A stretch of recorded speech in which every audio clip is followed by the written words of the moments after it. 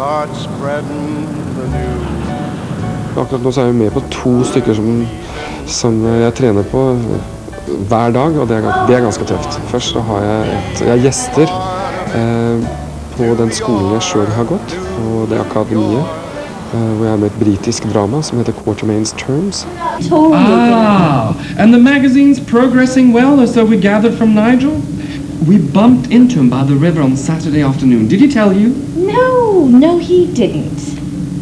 He was having a conference with one of his co-editors, I suppose it was. Så er jeg med i et stykke som heter The Actor's Nightmare om kvelden. I've been calling you. Pardon? Eddie's been in, an awful thing has happened. Eddie's been in a car accident. You'll have to go on for him. George, we really don't have this time for this kind of joshing. Half hour! But my name isn't George. Well, I don't know what it is, but it isn't George. My God, did you hear about Eddie? Yes, I did. It's just too awful. Now, good luck tonight, George. Darling, we're all counting on you.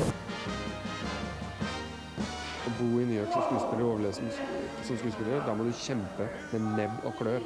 Men Gud og moro det er. Characterize Morten as an actor. What a delicious task.